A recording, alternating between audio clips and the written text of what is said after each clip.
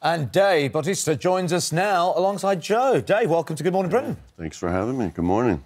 Great to be here. It's always so extraordinary when WWE and extraordinary are so quietly spoken. They say hello. Freaks us out of it. I'm naturally like an introverted, shy person. You're just. I read you said something like that. Are you just saying that? No, I swear. Really? When I was, people were actually shocked. Like my family was shocked when I started professional wrestling. Fell into this groove of bodybuilding. I was pursuing bodybuilding throughout my 20s, and I was working in nightclubs, and I was closing in on 30.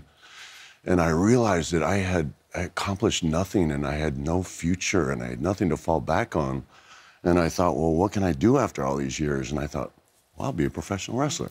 Yeah. And then I actually went, and I failed miserably. They told me to leave and never come back. And then I think I just pursued it out of spite.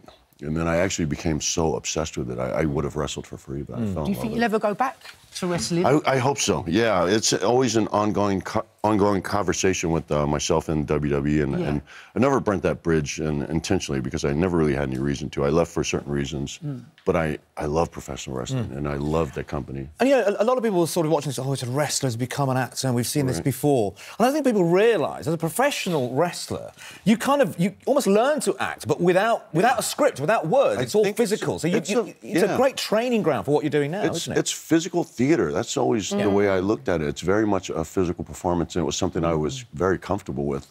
The thing that drew me to acting was it was such a different performance. It was such an intimate performance. Did you find that easier? Because you said you was quite an internal person, so I think it was quite... No, it was actually a lot harder. It was one of those things when I was wrestling, and I got used to it, like speaking to audiences as the more I went along. But you know, it's so big and so broad. You know, it's very, I don't know, it's conversational. But when acting becomes so intimate, it almost becomes claustrophobic, and I was terrified of it. Well, you seem to have broken through that now. Guardians of the Galaxy, great role in that. I mean, you are so funny in that. Everybody loves it. You're such a big fan, by the way. It's about 5 o'clock this morning. I'm a huge fan. I'm just so overexcited since the early hours. I knew you were on. Have you ever been to a football match? I am attending my first match tomorrow. Yeah? Who are you going to watch? West Ham. Ah, what a but waste. not, I don't... What a waste. Big Danny Emirates. When are you actually going to a football match, though? Easy. They lost.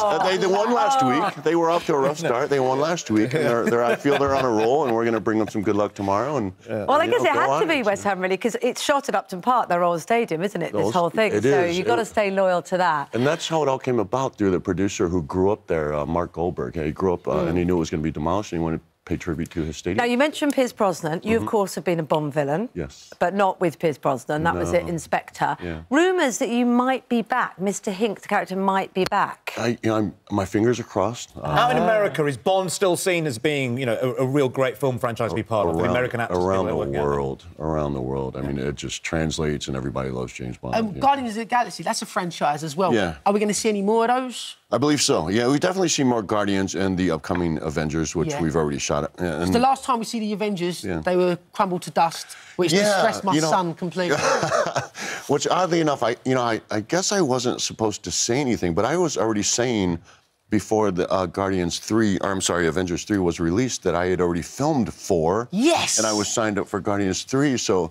Yeah, I've shot scenes in it, so it must come back somehow. It's got to. That's comforting, though, isn't it, for a character, to know you are back? It's comforting, but at the same time, I felt a sense of guilt because I don't know if I was supposed to say anything, but I had already... And nobody told me not to say To be fair, at the end of Guardians 2, it says Guardians 3 will return. Right. So, you know, that's a big clue, isn't it? That's a big clue. You know your stuff, Kate. Nothing gets past Kate. So good to meet you. So good to meet you. Dave, thank you very much.